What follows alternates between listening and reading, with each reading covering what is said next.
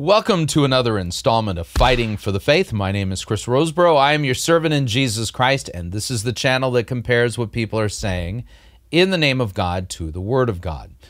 So not just anybody is allowed or permitted to preach and teach in Christ's church. Notice I said it's his church. It's his. It ain't mine. And I would note that God has the right to determine who should or should not be preaching in Christ's church. That being the case, when a church openly disobeys what God has revealed in his word regarding who should be preaching and who should be teaching, that's a sure sign you need to leave.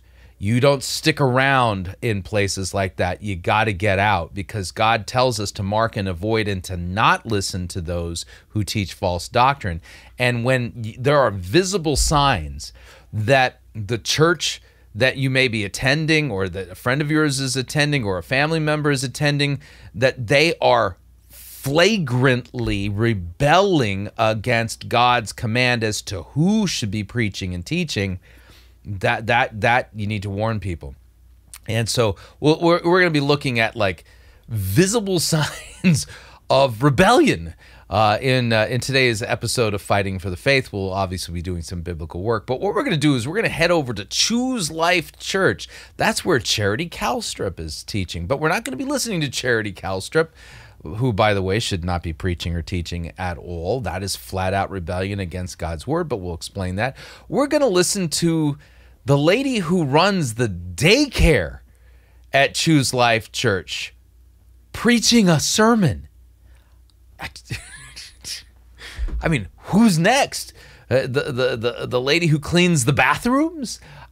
One has to wonder. I mean, God has laid out it very clearly that there are those who are qualified and can teach in Christ's church, and those who are disqualified. And I would note that just being a man doesn't qualify you.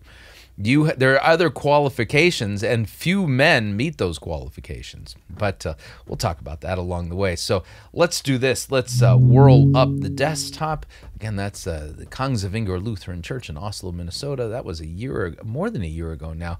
A big aurora borealis that was right overhead, and here in North Dakota, Minnesota. That was amazing. But alas, that's not what we're here to talk about.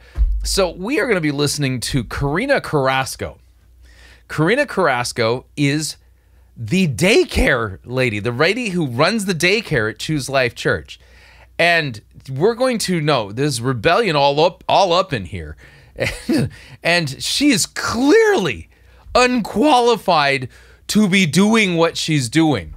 And yet, the head vision casting leader of Choose Life Church is in the audience listening to her spew complete and utter nonsense. So we'll talk about this along the way. But here's the setup for the sermon. We'll be talking about Jesus' transfiguration in a moment. But here's the setup. Listen in. Today I'm going to be talking about personal contacts, which is also known as the lost. And the title is Divine Power and Divine Influence. Note, Karena Carrasco is the head of Kids City Daycare at Choose Life Church. I just have to ask you a question. If you went to see the doctor, right, you would expect that there would be standards for somebody to be a physician. And you got to the doctor because you were having abdominal pain, or maybe you had injured yourself and you needed medical care. And then Karena Carrasco came in. Karena Carrasco. And she says, oh, I'm here to examine you, and let's take a look at what's going wrong. Tell me about your symptoms and stuff like this. And you got partway through the examination, and you suspected that maybe, just maybe, Karena may not be the best doctor. And so you ask Karena this important question. Where did you go to medical school? And Karena says, oh, well, I'm the head of Kid City Daycare.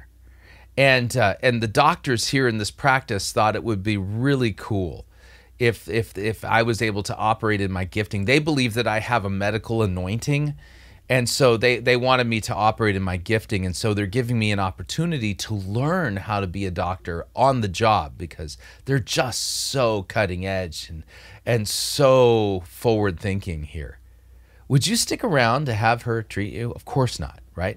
And so here's my question. If you wouldn't let Karena Carrasco treat you medically, why would you let her treat you spiritually? I ask the question because you'll note that the worst thing that could happen to you by a doctor is that through their negligence or inabilities or whatever, you end up dying physically. You know what? And that's the worst thing that could happen to you. But somebody who is practicing as a pastor, they're spiritual physicians. The worst thing that can happen to you is not that you physically die. The worst thing that can happen to you is that you end up in hell. And I would note, I would never entrust my soul to somebody who is not qualified to be a pastor in Christ's church. I wouldn't darken the door of a church where there was straight up rebellion. Let's talk about this for a second here. Okay, so for instance, okay, couple of passages. She's totally unqualified, like legitimately unqualified.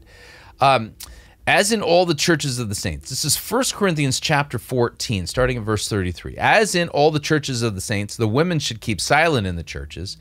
They are not permitted to speak, but they should remain in submission, as the law also says. If there is anything they desire to learn, let them ask their husbands at home. It is shameful for a woman to speak in church. But then watch what comes next. It's a conjunction. It's the word or, which means this is the continuation of the thought. Or was it from you that the word of God came? Or are you the only ones that it has reached? If anyone thinks that he is a prophet or thinks that he is spiritual, he should acknowledge that the things I am writing to you are a command of the Lord. Who commanded that women should be in submission and not preach and teach? Christ did. That's what Paul says. They need to acknowledge that what I'm writing you is a command of the Lord. If anyone does not recognize this, he is not recognized. Anybody who will not recognize that this is a command of the Lord and they do this, Paul, under the inspiration of the Holy Spirit, says that person should not be recognized. In other words, run away. Flee, mark, and avoid. It's gangrene. It's a plague. It's a spiritually transmitted disease that's running through there, and it's flat out rebellion. But we continue. 1 Timothy chapter 2 also makes that point, starting at verse 11. Let a woman learn quietly with all submissiveness. I do not permit a woman to teach or to exercise authority over a man. Rather, she is to remain quiet. Adam was formed first, then Eve. Adam was not deceived, but the woman was deceived and became a transgressor. That's pointing to the order of creation as well as who led humanity first into deception, right? So there's some reasoning as to why Christ has commanded that women are to remain silent in the churches. And then I would note qualifications for a pastor are these. This is why I left you in Crete, so that you might put what remained in order and appoint elders in every town as I directed you. If anyone is above reproach, husband, aner in Greek, of one wife, his children, pronouns matter here, are believers and not open to the charge of debauchery or insubordination.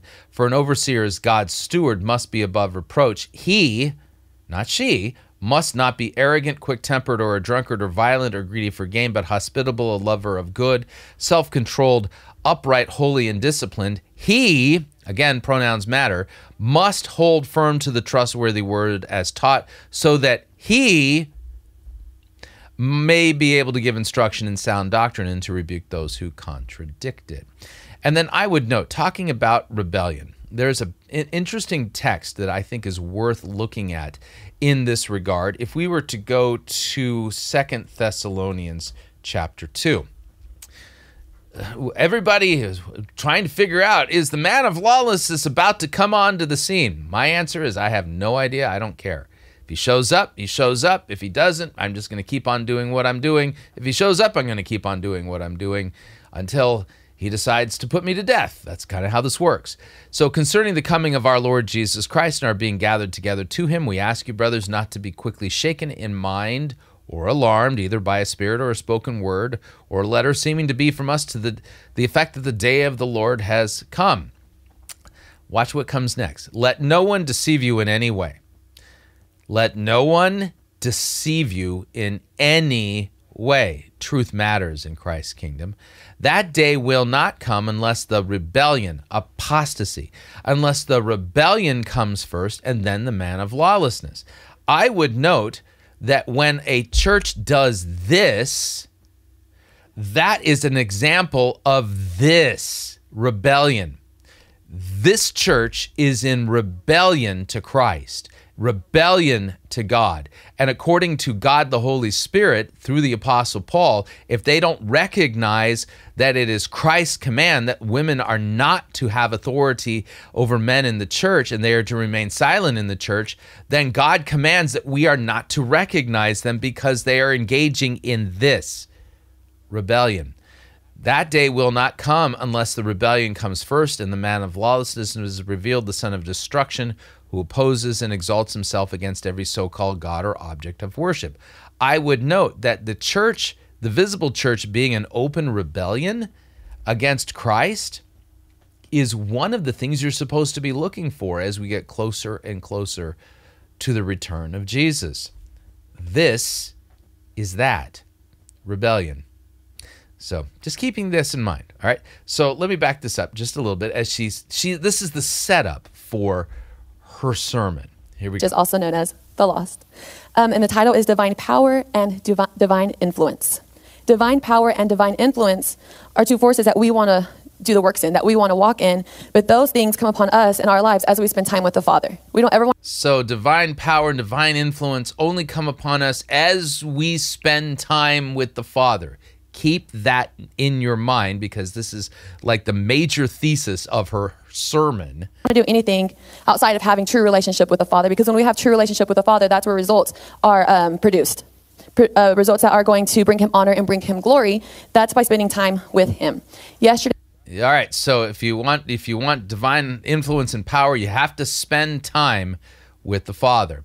Now I'm going to fast forward just a little bit where she then picks up on her thesis and tries to make a point from the Bible that makes it appear that her thesis is biblical. So in order for us to have divine influence and divine power, we have to spend time with the Father, she claims. Now listen to what she says here.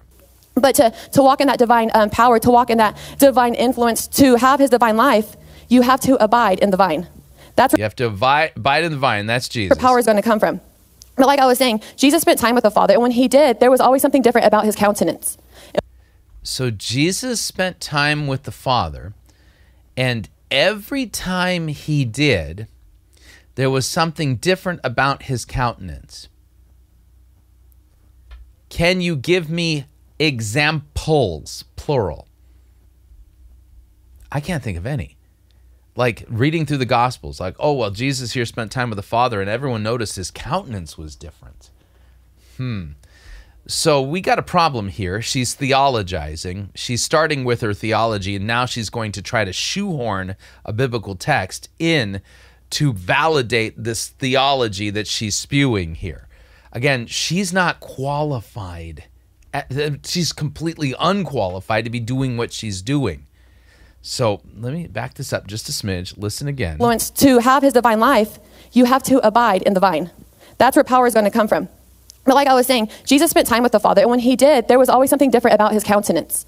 Says no biblical text. And we know that here in Luke 9:28 through 36 in the So here, Luke 9:28 through 36 in the Amplified. This is an example of Jesus spending time with the Father and his countenance being changed.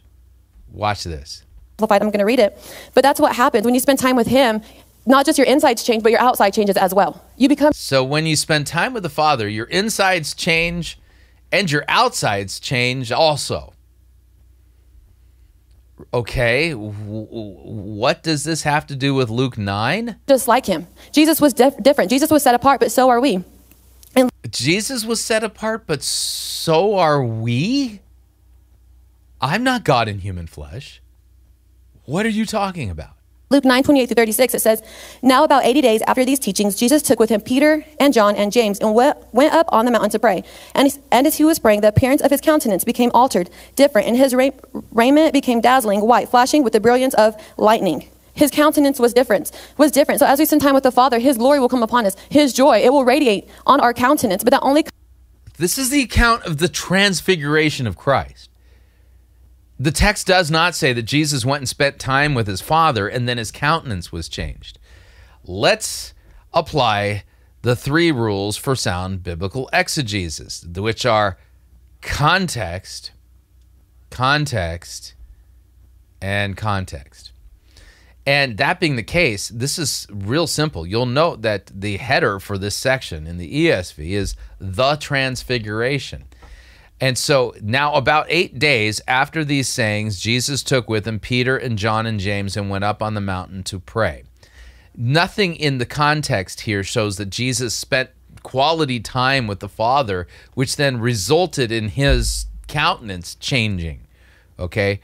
He went up on a mountain to pray. He brought Peter, James, and John. 2 witnesses are the necessary witnesses to establish a fact, 3 more so, okay?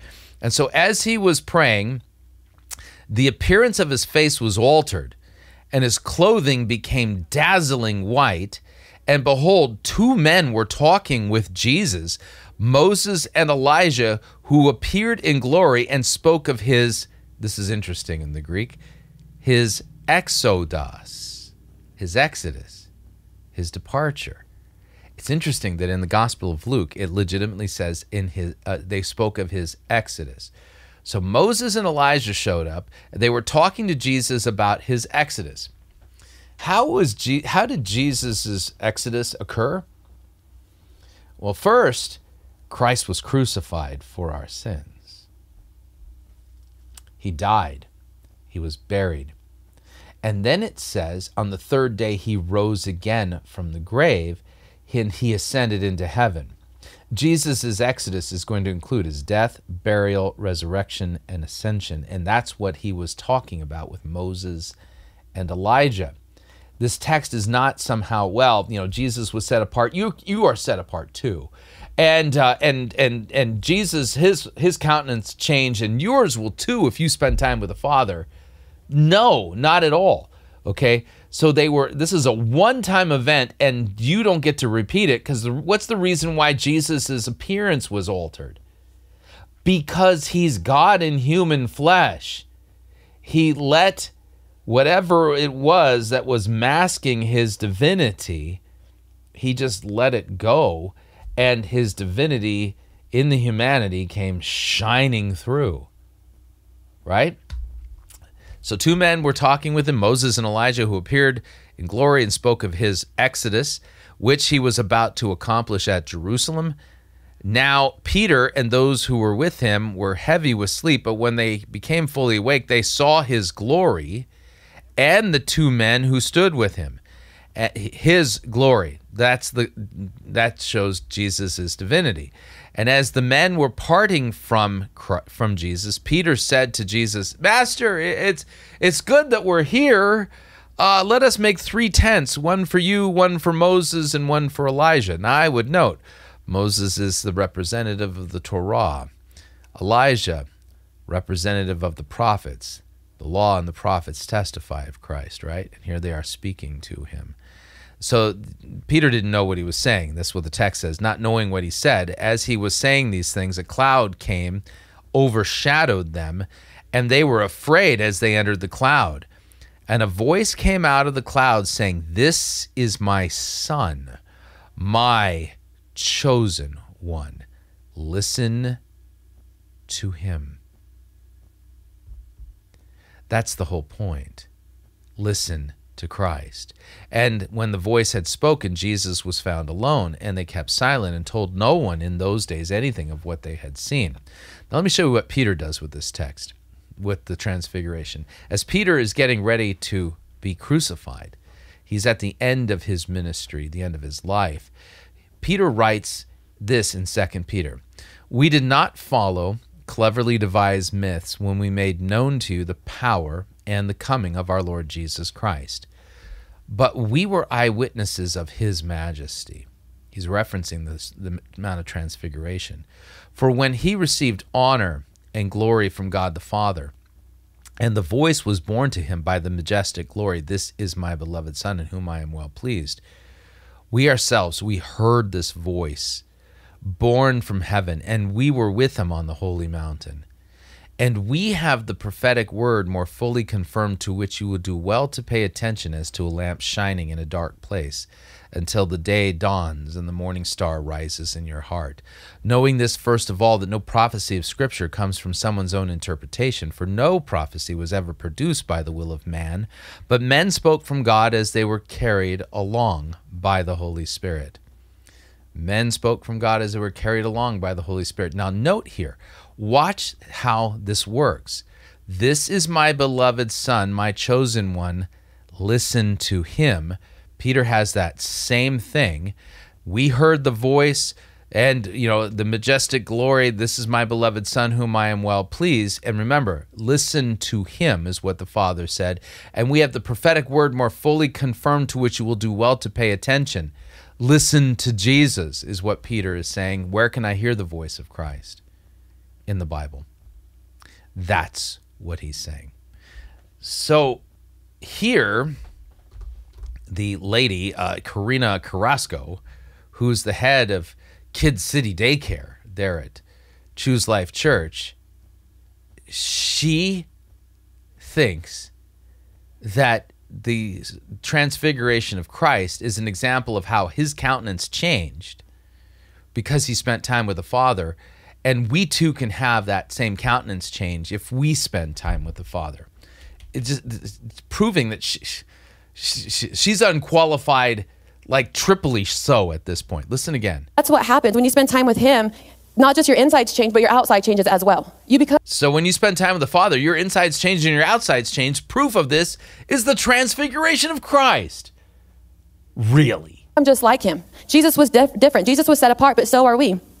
In Luke 9:28-36, it says, "Now about 80 days after these teachings, Jesus took with him Peter and eight days, John and James, and went up on the mountain to pray.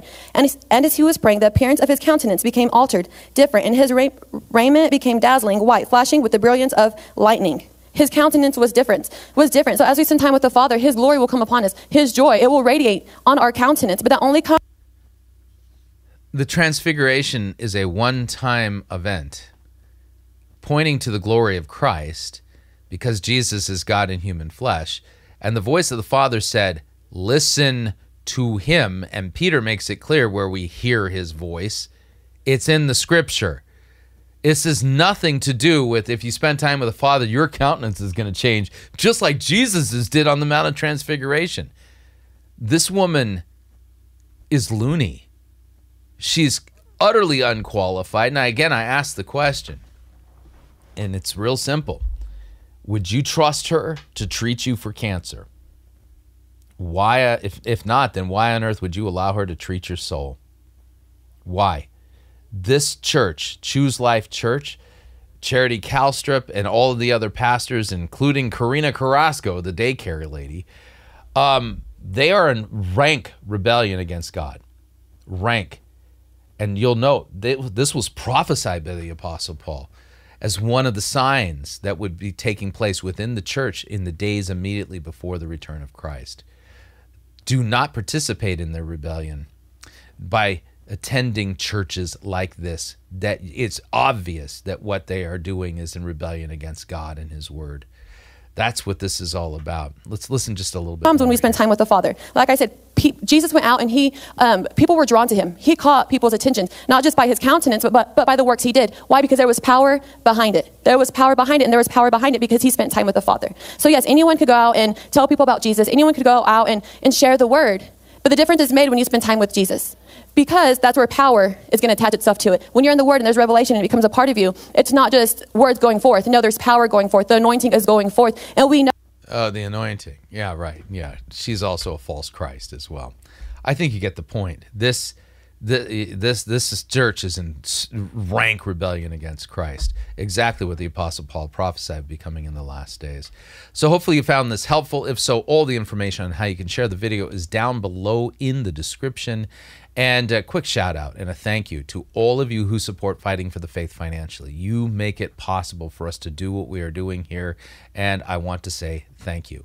Many, many people have been positively affected by the outreach of Fighting for the Faith, have had their eyes opened, have been delivered from false churches, and have found sound biblical churches that preach Christ and rightly handle the word as a result of Fighting for the Faith.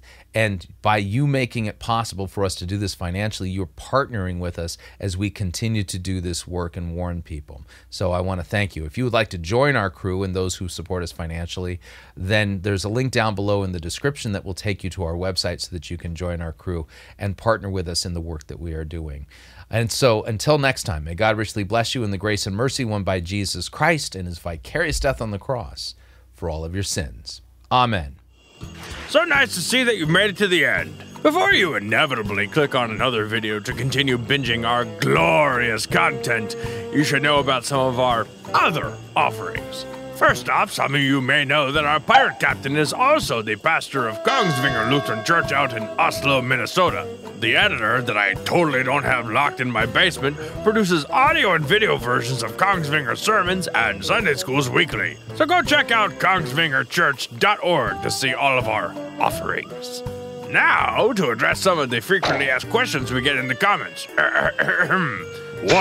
The Bible and video editing software we use are named and linked in the description down below. 2. If you wish to donate to us directly so that we can keep the lights on, go check out www.piratechristian.com and hit the Crew tab.